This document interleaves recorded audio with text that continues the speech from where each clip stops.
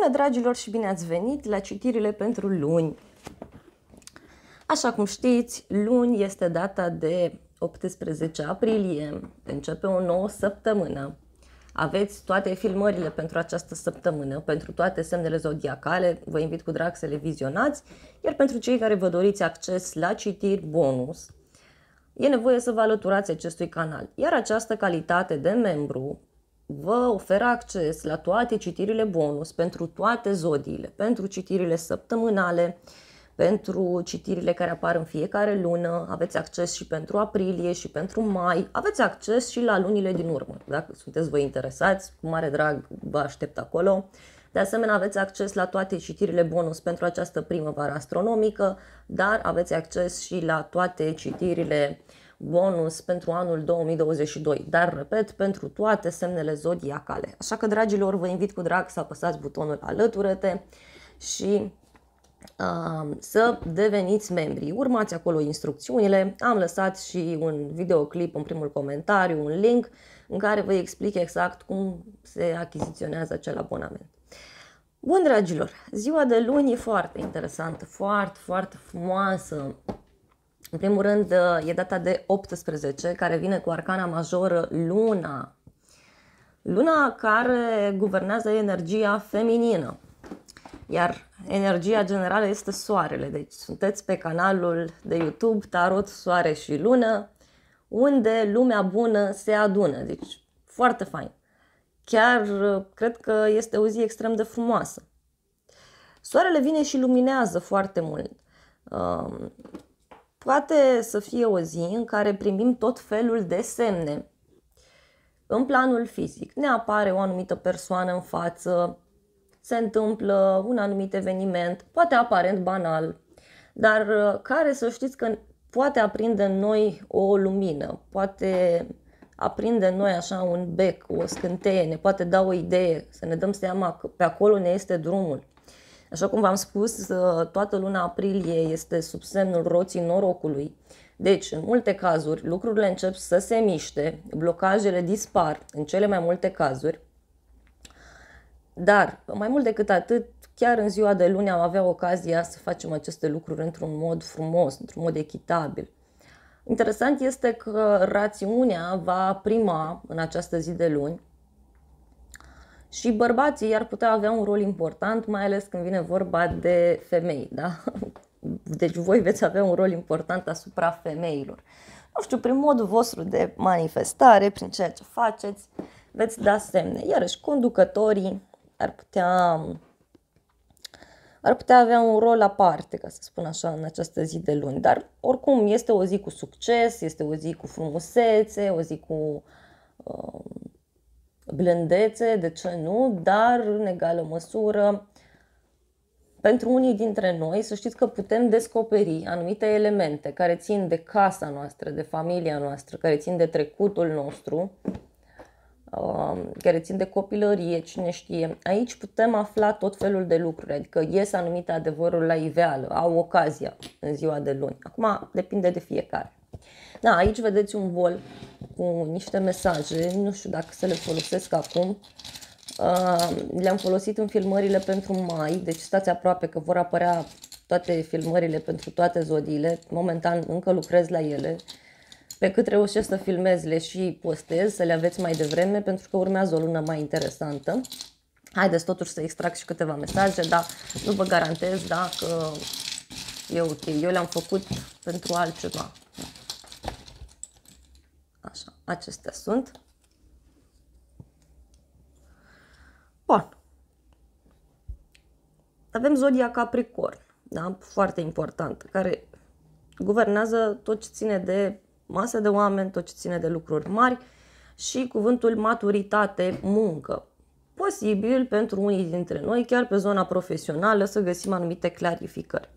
Următorul mesaj este tânăr și un nou început. Deci, dragilor, pentru unii dintre noi, ziua de luni vine cu dezvăluiri, vine cu noi începuturi care țin de locul de muncă, care țin de planul nostru profesional. Apoi avem culoarea roșu, care este importantă pentru noi în această zi de luni și o bucurie mică, da? O bucurie mică așa care apare. Foarte interesant. Poate fi o bucurie care ține de planul material, da? De planul fizic, așa cum am spus și la început. Apoi, următorul mesaj. Ești lăudat, ești onorat și avem luna August, care este luna leului și a fecioarei. Da, pentru unii poate să fie o zi în care anumite vești bune care apar din zona locului de muncă să ne ridice moralul. Și mai avem un mesaj și anume o idee nouă, o inițiativă și avem zodia Berbec. Bun. Un deschizător de drumuri. La mulți ani berbecilor, dacă vă sărbătoriți ziua astăzi. Da, dragilor, da, este o zi de luni foarte interesantă în care, așa cum am spus, ne pot veni idei noi pentru a rezolva anumite probleme pe zona locului de muncă. Chiar și pentru cei care vă căutați un loc de muncă. Mai extrag un card și gata. Wow! Mesajul este o lună plină în Berbec care ne spune să ne răcorim emoțiile, să spunem lucrurilor pe nume și să lăsăm deoparte ideea aceasta de control. Foarte frumos! Este o zi cu echilibru, yin și yang, femeie și bărbat, soare și lună, negativ și pozitiv, lumină și întuneric. Dar putem să profităm, repet, de această energie. Bun, dragilor, și acestea fiind spuse, vă invit să căutați zodiile de care sunteți voi interesați. Eu astăzi am ales tarotul mitologic. Știți că mi este foarte drag, știu că și vouă vă este, poate vă era dor de el. Și hai să vedem ce se întâmplă pentru fiecare semn zodiacal în parte.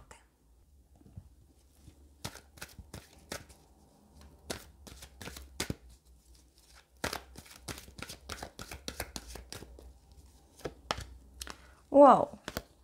Berbecii au o zi de luni foarte interesantă în care voi sperați foarte mult să clarificați o situație, să faceți o dreptate într-un anumit domeniu de viață.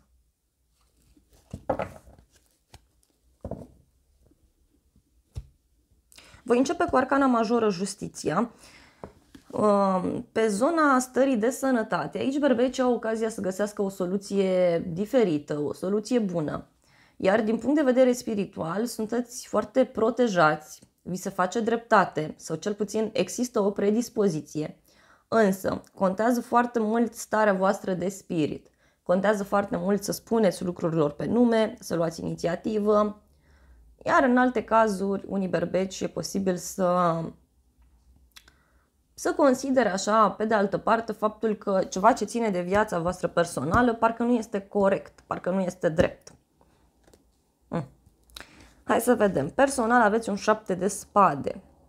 Ceva nu vă place vouă în această zi. Pentru unii vă simțiți puțin dezamăgiți, furați, mințiți, lăsați deoparte, dar pentru alți berbeci chiar reușesc să întoarcă o situație anume în favoarea lor. Tocmai prin speranța de care dați dovadă, prin modalitatea prin care voi negociați sau prin care reușiți să convingeți pe cineva. Profesional aveți valetul de monede. Se anunță noi activități pentru berbec în ziua de luni. Poate vă vine o idee nouă și o puneți în practică. Poate apărea un nou mod de lucru, o noutate plăcută de la locul de muncă. Dar în alte cazuri berbecii primesc aici niște bani sau primesc aici o avansare iarăși. Alții vă apucați de făcut niște studii sau cel puțin ați avea predispoziție să învățați lucruri noi care țin de zona voastră profesională.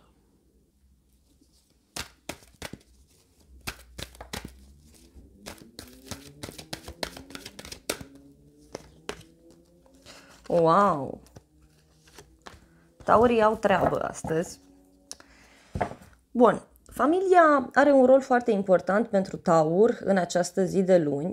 Poate chiar vă pare rău de faptul că nu ați făcut un drum sau, nu știu, așteptați pe cineva de la drum. Ia să vedem. Pe plan personal, Taurii, nu știu, ori au de lucru foarte mult în această zi și nu se concentrează mult pe planul personal, ori în alte cazuri, parcă încercați voi să faceți acolo o inspecție. Încercați să vedeți situația în care vă aflați în viața voastră și să luați o decizie. Alții pur și simplu sunteți solicitați în toate părțile în ziua de luni, mai ales din punct de vedere personal și parcă încercați să împăcați pe toată lumea. Profesional, vă văd aici că stați și așteptați ceva, nu știu, aveți de stat la un rând, trebuie să așteptați pe cineva, să vă semneze ceva, știu eu. Alți tauri pot primi vești din străinătate, care pot fi bune, sau vești care țin de internet, care țin de distanțe mari. Iarăși, cei mai mulți dintre voi aveți ocazia, în ziua de luni, dragi tauri, să vedeți cu adevărat, nu știu, cam care este rolul vostru, spre ce anume ați putea să vă îndreptați din punct de vedere profesional. Pentru că unii văd că nu prea știți așa pe unde sunteți. Pentru că spiritual vorbind, taurii se simt puțin legați, se simt puțin sacrificați, blocați, parcă încearcă să vadă lucrurile dintr-o altă perspectivă, parcă încearcă să vadă lucrurile într-un mod diferit. Sau cel puțin așa ar fi bine să faceți, pentru că acest mesaj din partea spânzuratului vine cu un blocaj și vine cu o soluție, mai ales dacă încercați să priviți o situație dintr-un alt punct de vedere, nu știu, să acționați diferit față de cum fac ceilalți oameni, să acționați diferit față de cum ați făcut-o voi până acum. Iar pe zona stării de sănătate, dragi tauri, poate e bine să vă mai și odihniți puțin, pentru că persoanele din jurul vostru vor avea tendința să vă supra-solicite.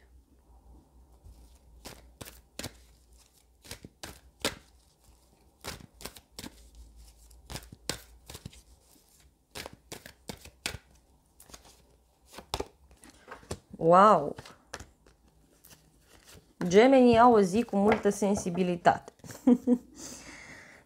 Prietenii au un rol important în această zi pentru gemeni și poate chiar ceva ce învățați voi sau o activitate de grup pe care o faceți este în centrul universului vostru.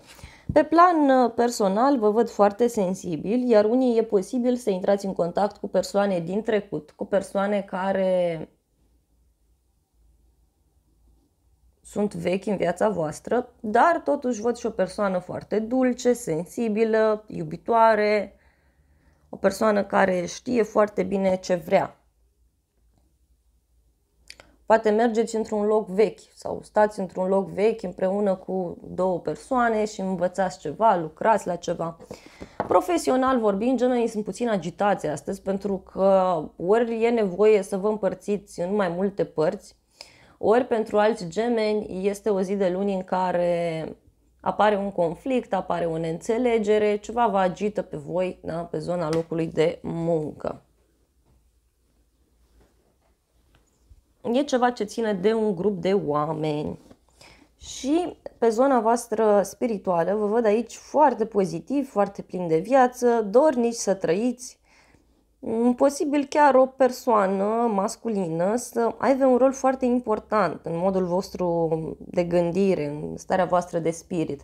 Și gemenii ar putea negocia foarte bine în ziua de luni. Deci dacă aveți ceva de negociat, tot înainte. Dar pe de altă parte, pe zona stării de sănătate, unii e posibil să vă apucați de făcut sport sau o anumită activitate. Totuși încercați să mențineți un echilibru cu acest rege de bâte. O zi de luni cu foarte mult foc pentru gemeni, cu foarte mult entuziasm, foarte multă poftă de a trăi.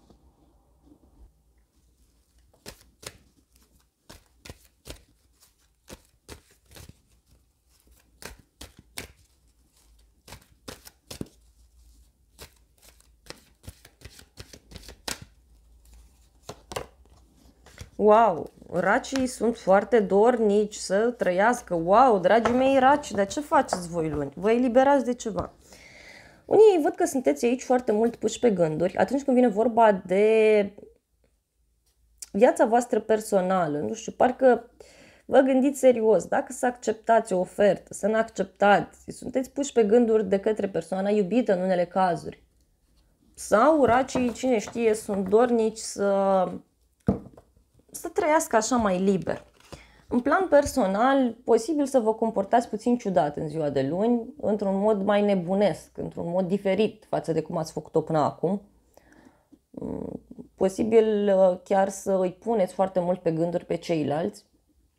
dar este într-un sens pozitiv, pentru că voi, în ziua de luni, sau începând cu ziua de luni, pentru că este o arcană majoră, o să aveți așa tendința să vă exprimați liber, să fiți voi înșivă, să spuneți lucrurilor pe nume. Nebunul vine cu niște activități total ieșite din comun și, așa cum am spus, pentru alți raci poate apărea o nouă persoană pe plan personal. Poate apărea, dar nu este neapărat nevoie. Mai ales dacă sunteți autentici, cu siguranță aveți șanse. Pe plan profesional aveți îndrăgostiții, care vine cu o decizie importantă a cuiva, care vine cu o alegere pe care o aveți de făcut. Poate sunteți foarte gânditori dacă să mergeți pe un anumit domeniu sau nu.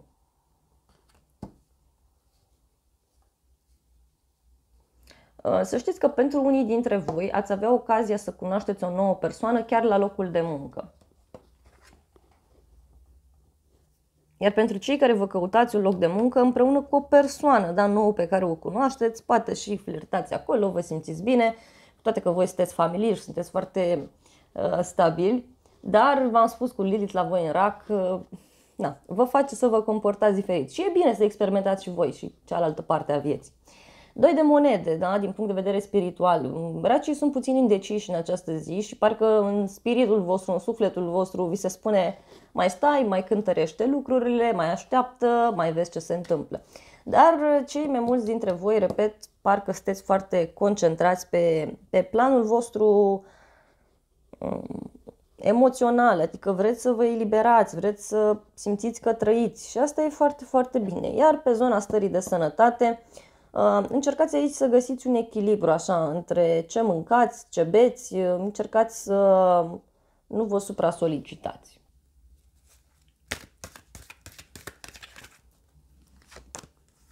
Wow! Leii au o zi de luni foarte frumoasă, cu multă sensibilitate. Posibil ca o persoană din trecut să dețină un rol foarte important în viața voastră. Poate unii aflați în ziua de luni de niște lucruri mai puțin plăcute care s-au întâmplat sau care se întâmplă în viața voastră personală.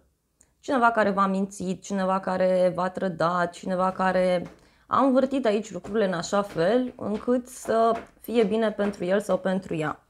În alte cazuri, leii pur și simplu reușesc să sublimeze această energie de trecut, această energie de neplăcere. Și da, o femeie ar putea avea un rol foarte important. Pe plan profesional apare un as de cupe, ceea ce înseamnă o nouă șansă, o veste bună care apare pentru voi, o noutate plăcută. Se poate ivi o nouă ofertă, dar pentru alți lei este ca și cum în sfârșit vă dați seama și voi ce anume vă place să faceți. Spiritual aveți luna, care vine cu multă intuiție, dar vine și cu multe iluzii. Așa că, dragilor, încercați să fiți foarte atenți în jurul vostru, mai ales pe planul personal. Mai ales pe planul personal, pentru că acolo o să aveți mai mult de lucru în ziua de luni. Acolo ceva nu o să fie foarte clar pentru voi. Încercați să vă ascultați intuiția, nu puneți la suflet tot ceea ce auziți, pentru că, așa cum v-am spus, vor fi anumite persoane care își vor urmări interesul. Nu știu, persoana iubită, cineva din familie. Dar, repet, în mod special, energia feminină este foarte puternică aici pentru voi în ziua de luni. Poate, cine știe, voi sunteți cei care puteți să luminați ziua, voi sunteți cei care faceți ziua frumoasă celorlalți, dar și vouă. Deci totul depinde de voi în ziua de luni.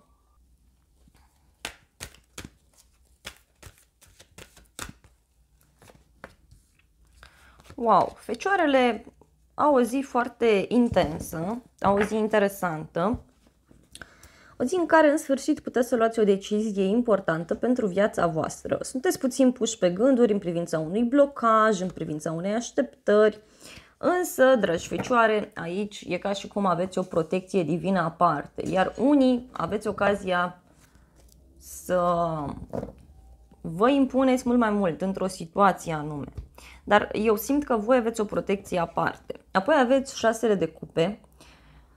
în planul vostru personal și aici înseamnă că ori vă este dor de cineva, ori vă întâlniți cu o persoană din trecut, un copil, o persoană mai tânără, dar alții este ca și cum analizați trecutul, analizați ceea ce s-a întâmplat și parcă sunteți dispuși să găsiți un echilibru, parcă vă doriți o împăcare, vă doriți o revedere, iarăși în alte cazuri.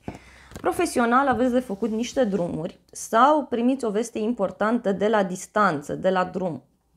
Această schimbare care apare pe zona profesională este foarte benefică pentru voi. Iar spiritual aveți cumpătarea, care vine cu o energie de vindecare. Mai mult decât atât, pe planul sănătății, aici fecioarele pot găsi o soluție la o problemă de sănătate, iar în alte cazuri poate chiar reușiți să vă împăcați cu cineva, reușiți să echilibrați o situație. Iarăși, anumite studii înalte pe care le-ați făcut sau o anumită cunoaștere înaltă pe care o aveți v-ar putea ajuta enorm de mult în ziua de luni. Voi sunteți înzestrați cu pace, cu echilibru, cu iubire și asta este foarte, foarte bine.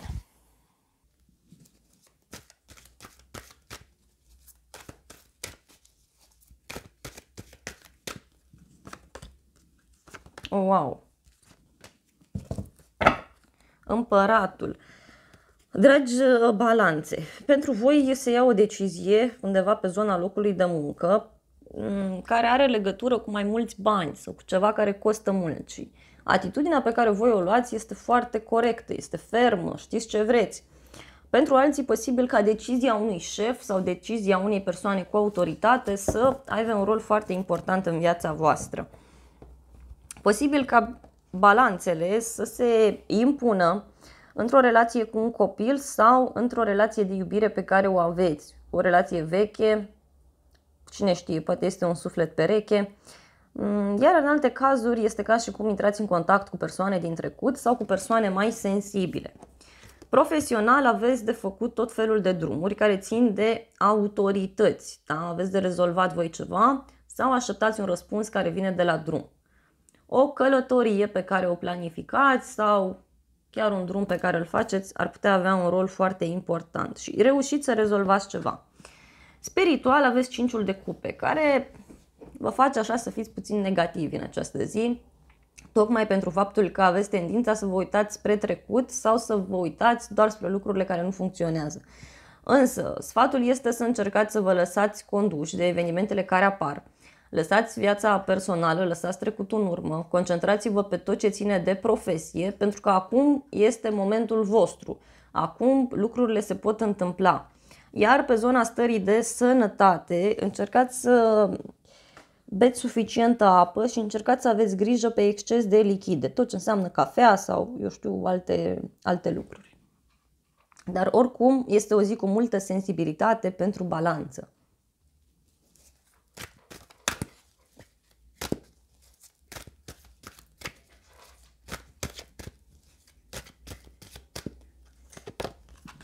Wow, scorpionii au o zi puternică, energia generală, marele preot și voi aveți de luat aici o decizie, dar nu știu, parcă ține de viața voastră personală în mod special.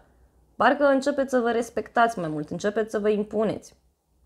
Alții parcă începeți și luați atitudine într-o anumită situație și spuneți e corect, nu e corect, e drept, nu e drept.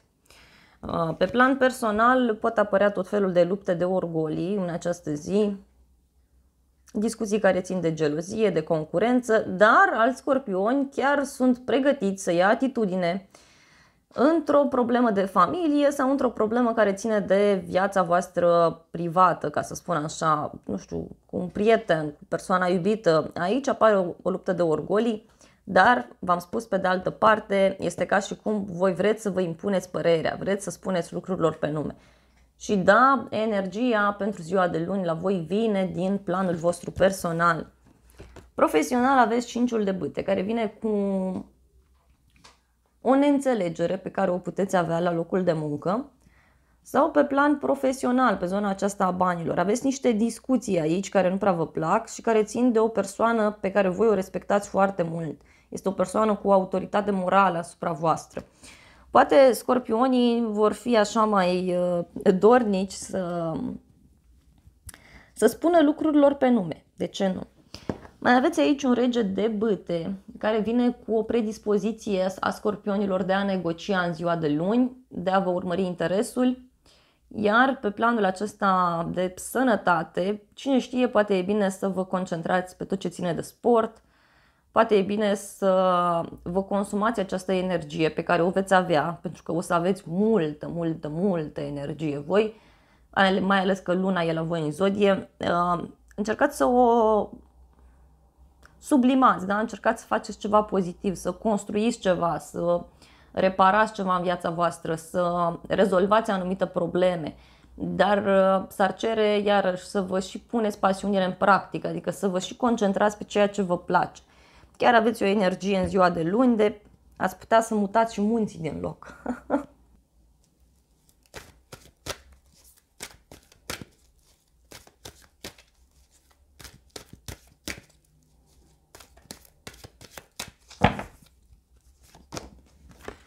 Wow, săgetătorii sunt foarte curioși în această zi, dar dau dovadă și de înțelepciune. Aici, nu știu, e un element care ține de familie, de casa voastră, e ceva ce nu vă place, da? Ceva ce nu vă convine, absolut deloc. Și pe plan personal, ori aveți pe cineva care este foarte curios sau foarte curioasă în privința voastră, cineva din familie, un prieten, o prietenă, sau chiar voi dați dovadă de o curiozitate foarte mare într-o anumită situație. Pe plan profesional aveți 5-ul de bâte și aici vine cu o neînțelegere care poate apărea.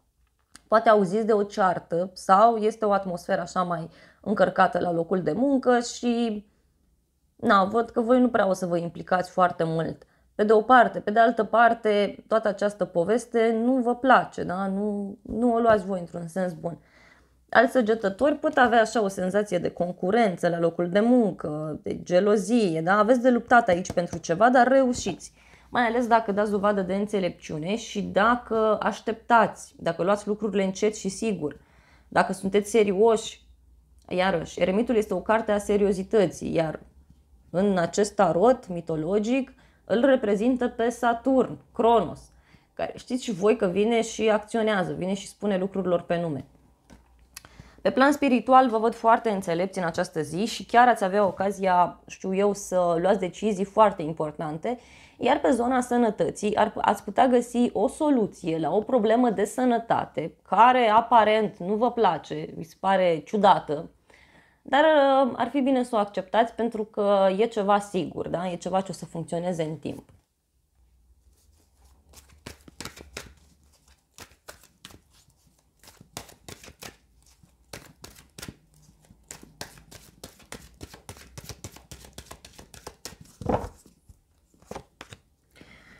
Wow, Capricornii pun capăt la ceva în ziua de luni, pentru că voi aveți o speranță foarte mare. Ia uitați, ați avut aici niște discuții sau aveți niște discuții surprinzătoare, aprinse.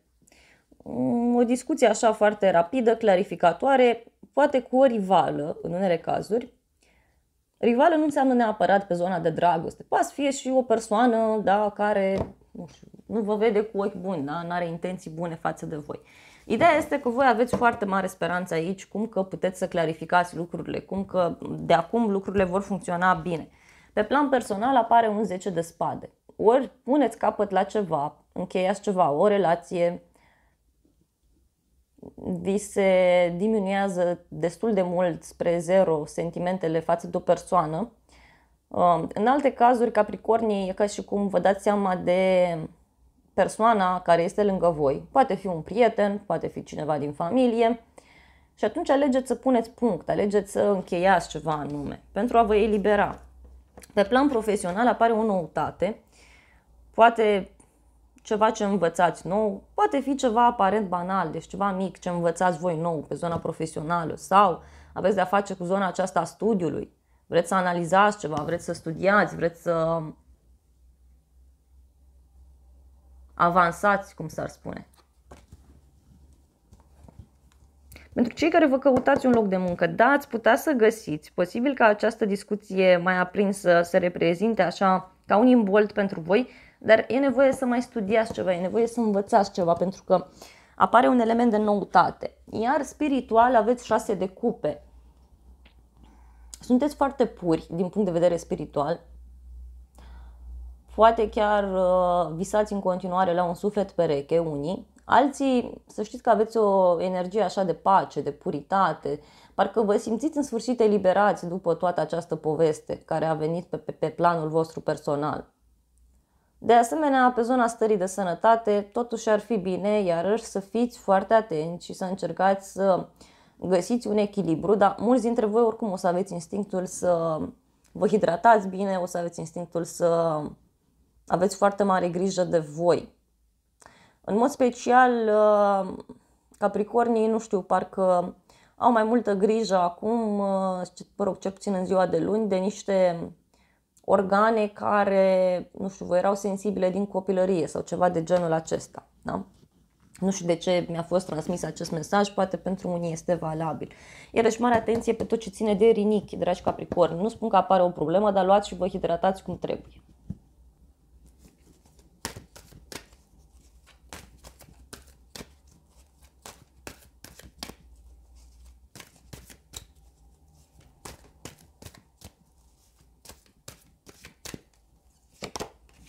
Wow, vărsătorii sunt la limită în ziua de luni.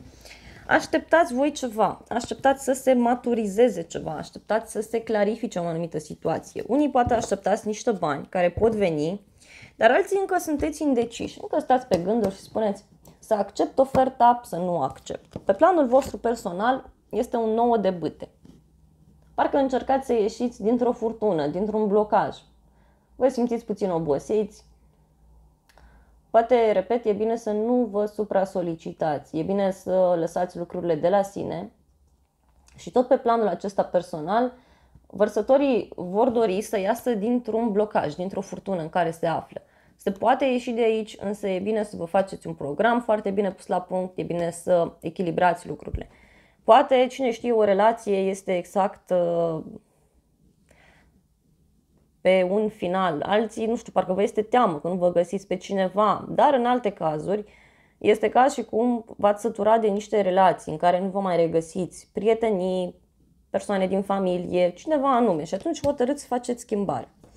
Pe plan profesional aveți un cavaler de bâte care vine cu foarte mult entuziasm, posibil vărsătorii să se implice într-un proiect sau să vi se propună ceva pe un termen mai lung, sau o așteptare mare pe care o aveți voi în privința unui proiect care a mers pe un termen mai lung să vă aducă o reușită. Dar totuși vă văd foarte entuziasmați, foarte plini de viață. Pentru cei care aveți prin preajmă la locul de muncă o persoană mai imatură, atunci când vine vorba de acțiunile sale, să știți că vă poate pune într-o așteptare această persoană, care ține de bani sau de planul fizic. Spiritual aveți regele de monede, wow, care vine cu multă seriozitate din partea voastră, multă stabilitate. Și vărsătorii chiar încep, da, în această zi de luni să analizeze foarte mult și fizic vorbind ce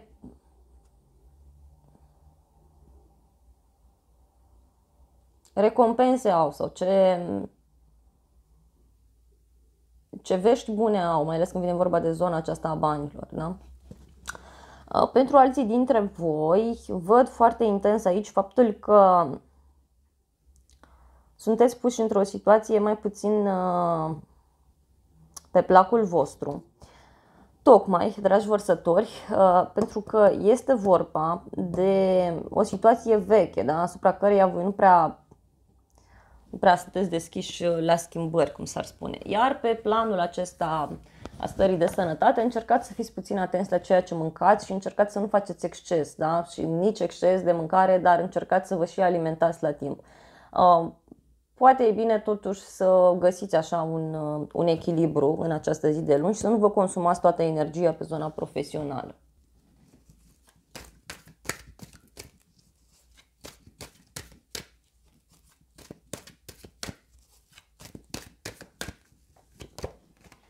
Wow!